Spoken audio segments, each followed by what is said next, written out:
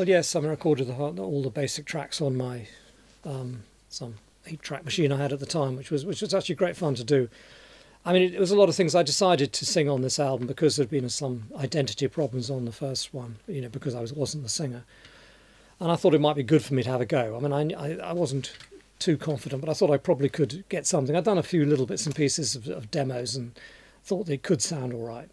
And in a studio situation where you can actually sort of drop in and edit and everything, I might be able to get something out of it. Of course, nowadays, with all the techniques you've got now, I could probably sound fabulous. But at those days, I did the best I could.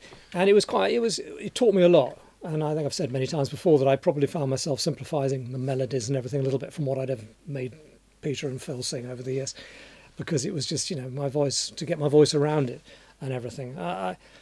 It was quite a difficult experience to do, I have to say, and the most difficult thing was doing the video. I mean, that was a nightmare because I'm not comfortable really sort of fronting a thing like that. But I was very pleased with the album, and it was a kind of strange situation because originally when I made the record, it was Stiff Records were interested in it, and when they heard the record, they thought, that's great, it's good. And when they met me.